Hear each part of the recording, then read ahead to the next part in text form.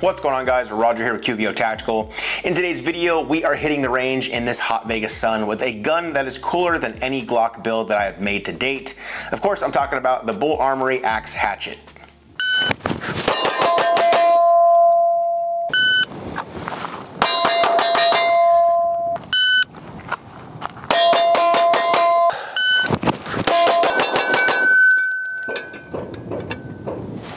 Now, as always, I like to tell you guys how I go about getting these guns in for review. We've been working with the team over at Bul Armory for the last few years in regards to content and holsters. They told me about their new Striker Fire platform and asked if we would like to make a video on it. Of course, I said yes, and here we are. This gun was sent to us free of charge for us to use for this video and for future content. Now, if you're looking for a breakdown of the specs on this platform, make sure to stay tuned until the end of the video as we go over that stuff there. All right, without further ado, guys, let's get into the range footage. As always, we recorded our first rounds through the gun, so here's that footage now. All right, guys, out here on the range for our first rounds to the Bul Armory AXE. This is the compact version. For those wondering, it'd probably be comparable to the size of a Glock 19. I'm going to be running some 115 MagTech through it with a Holosun 507 competition, and let's see how these first rounds go. Here we go.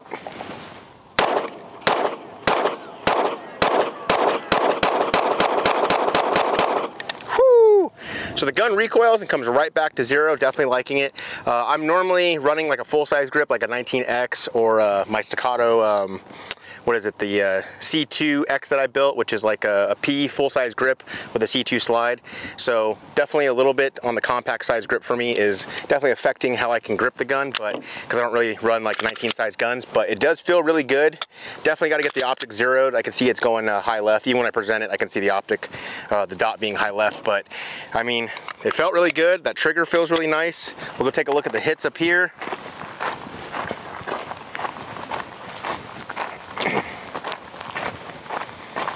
For the most part, we're alpha. We got 1, 2, 3, 4. It's a line breaker, but so 4 Charlies. But like I said, when I was presenting the gun, presenting straight out, the dot was about here in the window. So I guess that's pretty on then. I'm gonna have Gabe and Landon shoot it, see what they think. But right now, for the first 15 shots, I'll say the thing that stands out for me the most is the trigger. Very clean to the wall, like the prep is consistent through. The break was nice, and then I like how it returned right away. Like as the shot broke and I was resetting my trigger, the dot came right back into my field of view. So I'm sure if I start, running some faster splits, the dot is just I'm not gonna see the dot move. It'll stay and I can track it. But I'll have the guys shoot it and see what they think. All right, we got Gabe up now. First rounds to the Bul Armory AXE Hatchet. Go for it, bud.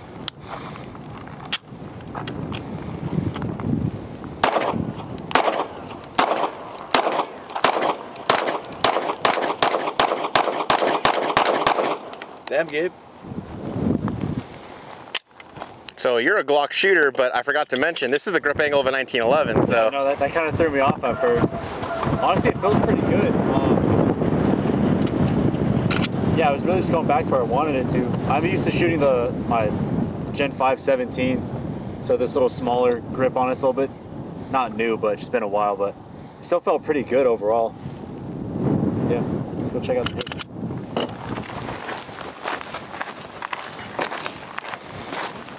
Yeah, so looking at the hits, same exact thing, high left. So yeah, we'll have Landon get his shots in and we'll zero this thing up and get on with it. Cool. All right, Landon came back out to the range. He enjoyed last week so much. We're back out here in this this cool 105-degree breezy weather. First rounds, Bul Armory Hatchet. Go for it, bud.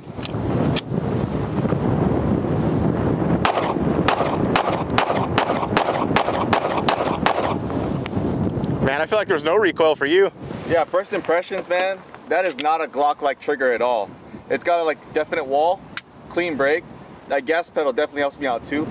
And this 507 comp, I never lost a dot at any point, which is common for me. How are the hits? Consistent with ours, so yeah. Yeah, I feel like it was tracking true, but dude, that dot, I'm not a red dot shooter, and that thing was just always right where I was looking. And I like it so far. The next thing we did on the range was zeroing this Holosun 507 competition properly.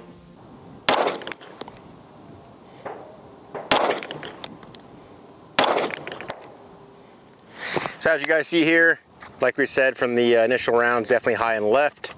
So I don't have a really good tight group though, but I got 2 rounds here, so I'm gonna go off of this guy. So 1, 2, 3, 4. So you need to go 4 inches down, and then 1, 2, 2 inches right. We'll make our adjustments and then get squared away.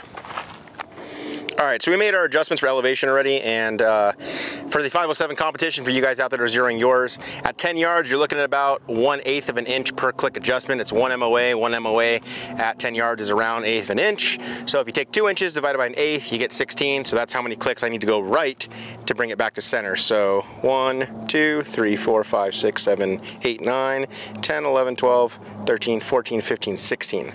So we went 16 clicks down, or sorry, 16 clicks right and 32 clicks down, and that should put us near center. Let's see how we do here.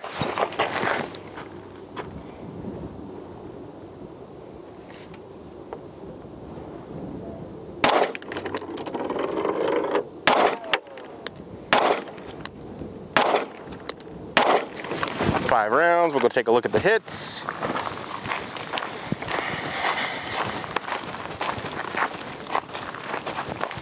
So got 2 in this hole, so 1, 2, 3, 4, 5, that's my flyer. So these 2, not that guy, but this guy, and this guy will be my grouping. So it looks like I need to come back one more inch down and then back left, and we should be good.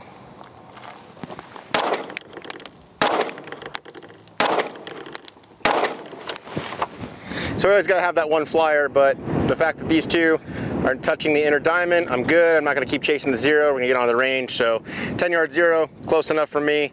If we start noticing any deviation while we're out in the range doing our drills, I'll check it again, but as far as I'm concerned, I'm good to go on that.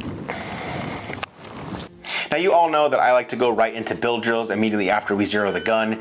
For me, build drills let me get a much better feel for the trigger. I'm able to see how much take up there is needed, how heavy or light the wall is on the trigger, and how forceful the reset is with me getting back on trigger during in-flight reset. Whoa, bad grip.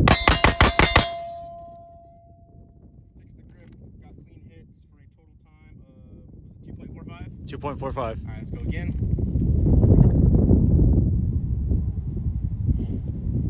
Ready. Had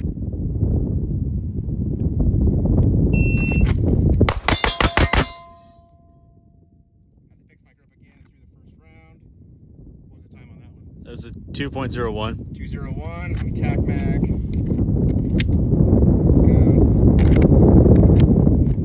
On you. Ready.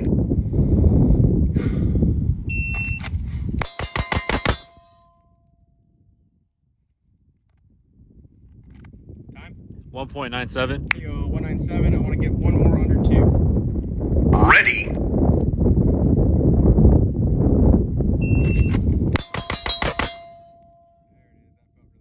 1.79.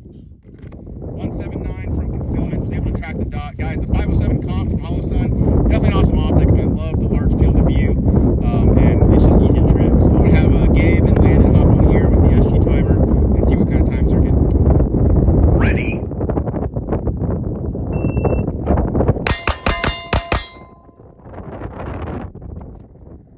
Total time 2.40. Let's go again. Ready.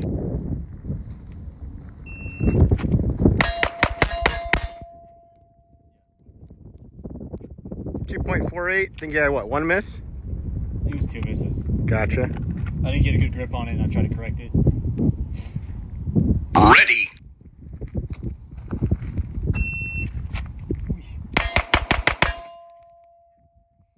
Strong cadence, but A whole lot of misses. Ready.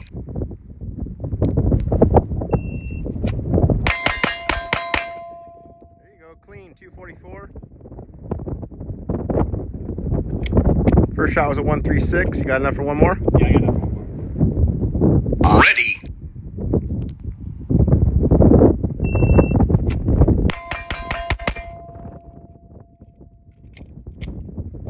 .244.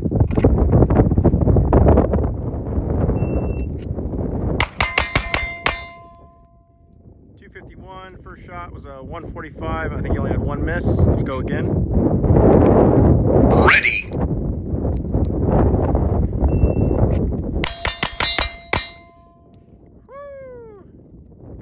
2.6, man. That was almost sub 2. Oh man, we'll get there. First shot was a 1.17. Ready.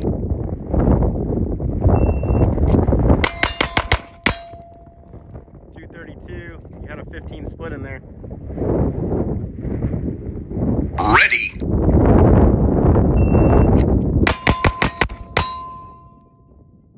221. I think you had 2 misses. 2 misses. But you're getting that draw time down. That was a first shot 111. 111? I got enough for one more. All right, let's go. Ready. Oh, 225. You had that trigger freeze. If you're curious about how we just filmed this portion of the video with our shot times overlaid onto our footage, I'll explain that for you. We are using the SG shot timer from Shooters Global. This is a new shot timer that has come to market and easily has some of the coolest features that I've ever seen in a shot timer to date. We have a full video coming out on this product very soon, so definitely stay tuned for that. But in short, guys, the shot timer syncs up with your smartphone and allows you to video record through your phone while having all of your split times and shot times overlaid directly onto your footage. I have found it to be a really cool tool that allows us to show you our hits and our speed in real time. Now we wanted to run some El Presidente drills from concealment while using the SG shot timer as well. Ready.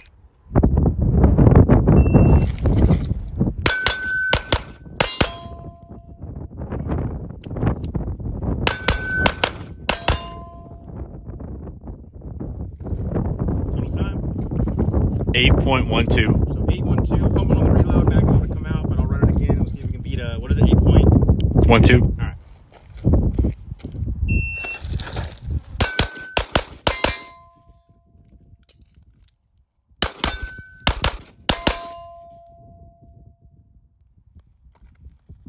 Two misses for a total of 7.39. 739. I'll go one more.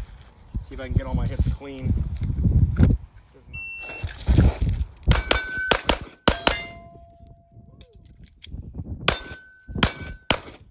Mag. Ah, dude, that couldn't have worked better. What was the time? 11.43. 11.43 with the mag from the audience. I'll take it.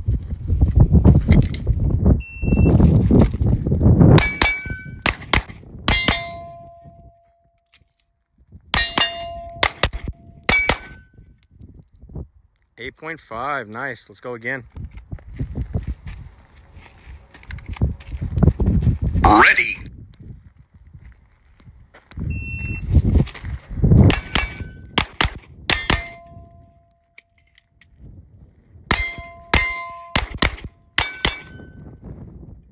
.895. You got enough for one more?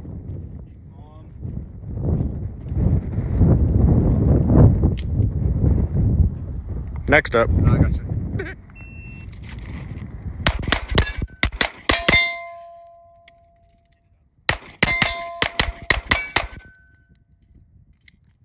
$15 shots total, 761. Cool, 15 shots. You got enough for another one? Yes, sir. Let's go again. Clean it up. Stand by. Ready.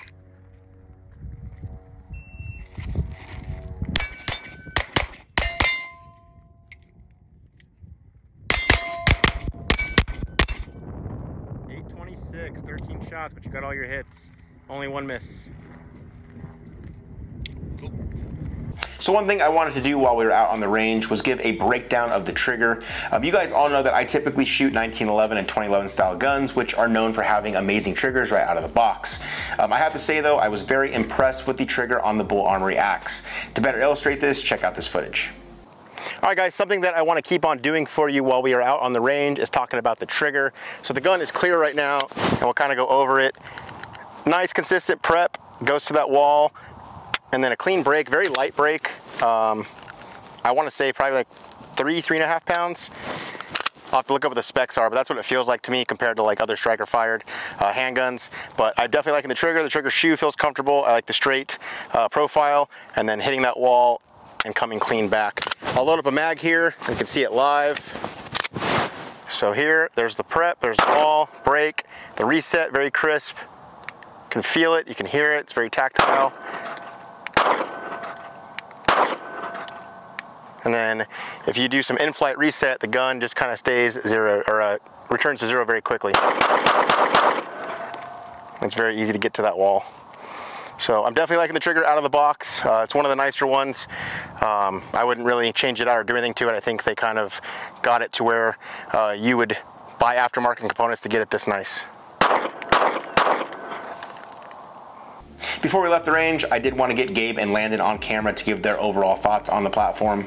All right, Gabe, finishing up on the range, what are your thoughts on the Bul Armory AXE Hatchet?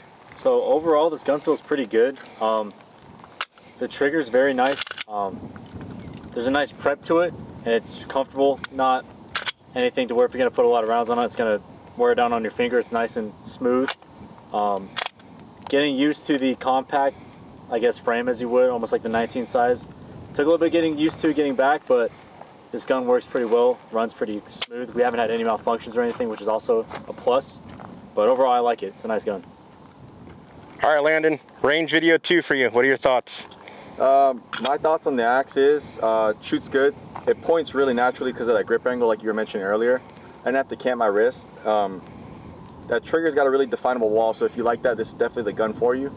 If you more like a rolling break, might not be preferred, but it's way better than your stock lock trigger. I'll take this all day long. What do you think for, I think it's around 600 bucks. For 600 bucks, it's optics ready. It's got a way better frame texture than your stock Glock. This thing will not come out of your hand. When you grip, you know, a shot string at like 5, it's gonna track right back there and it's not gonna be slipping out of your hand at all. I'm a fan. All right, now that the range footage is over with, I do want to go over the specs of this new offering from Bul. The Bul Armory AXE Hatchet is their latest offering for the striker-fired handgun market. It has a 4-inch barrel chambered in 9mm with front and rear dimpling along the slide so that manipulations can easily be done.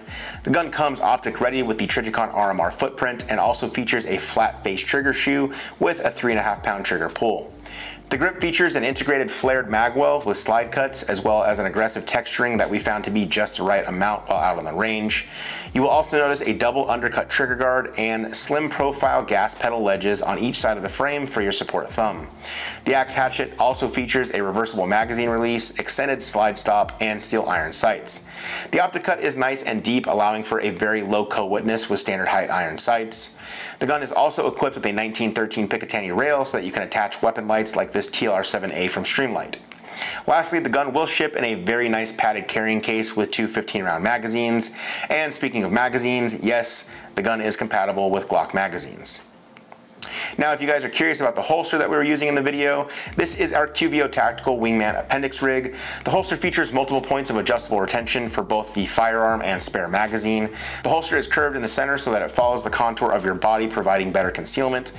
It also features a removable concealment wing which goes behind your belt and pushes the grip of the firearm in towards your body, again providing better concealment. This specific holster has our new Cyberpunk Samurai fabric overlay on top of pink neon kydex. We like our holsters to not only be functional but also aesthetically pleasing. You can find these on our website, qvotactical.com. The Bul Armory AXE Hatchet is compatible with Glock holsters that have weapon lights equipped. Without a weapon light, you will need to order a specific holster for the AXE, as it does feature a different shaped trigger guard. Okay guys, so now my overall thoughts. I know some of you watching this video, you're already down in the comment section saying, wow, just another Glock clone. And guys, honestly, I do understand your frustration. However, I know that with the Gen 3 patent expiring, there have been several different manufacturers coming out with their own striker-fired variants over the last couple of years. Now, the reasons you might want to take a look at this one are definitely going to be different than others, at least for me anyway. The reason I say this is because you guys all know that I'm a fan of the grip angle of a 1911. It just points more naturally for me, and I don't have to cant my wrist forward when presenting the gun. The Bul Armory AXE Hatchet has the same grip angle as a 1911. So when I was on the range and I presented the firearm, the red dot immediately came into my field of view, allowing me to get quickly on target. Additionally, with the slide machining, the built-in ledge cuts, the stipple style texture all around, this leaves very little for this gun to be sent out for in regards to aftermarket work. The gun is already optic cut and done so very nicely, as it is very deep, and the trigger guard out of the box feels like a finely tuned aftermarket one that you'd probably purchase for about a couple $100. So if you're like me and you wish that there was a striker-fired handgun with a grip angle of a 1911 and all of those aftermarket components of a high-end Gucci build, but at a price point of $600, then this gun is definitely the one for you. Now guys, please understand, we only ran about 350 rounds through the gun while we were out on the range in 105-degree weather. We did not experience a single malfunction though. We ran a mix of 115 grain and 124 grain 9mm ammunition, and the gun performed flawlessly. I think that a lot of people sleep on the quality of products that Bul Armory has been putting out over the last few years. I've said this in my other videos for Bul Armory regarding their 1911s and 2011s. Their guns are feature rich and at a very reasonable and attractive price point. And as we put more rounds downrange with the Axe Hatchet, we will definitely keep you guys informed if we come across any issues whatsoever. Now, like I said before, the gun as is does not leave a lot of room for aftermarket work, and I think that this is true with one exception. I wish that they would offer this in a ported version, but you guys all know that I like to port every gun, so that might just be me. I am happy that the gun is compatible with Glock magazines. However, I do wish that it came with more than just 2 magazines, as they have specific mags made with their own base plates and all. I also wish that there was a variant that combines a full-size grip with a compact slide, but again guys, that's just my personal preference. So in conclusion guys, if you're somebody who likes the reliability and performance of a striker-fired handgun, but you're not a fan of that forward canted grip angle, then this is a gun you should definitely check out. Again, with a very competitive price point, you are getting a platform that already has all of the bells and whistles just right out of the box. Guys, gals, that's going to wrap up this video. We appreciate you checking it out. If you like the video, give us a thumbs up down below because it does help out the channel. Again, if you're new here, consider subscribing because we post new videos every week. Thank you to Bul Armory for sending this out to us. We always appreciate you guys sending us guns for reviews. We dig your stuff. Guys, as always, thanks for watching, and I'll see you in the next one.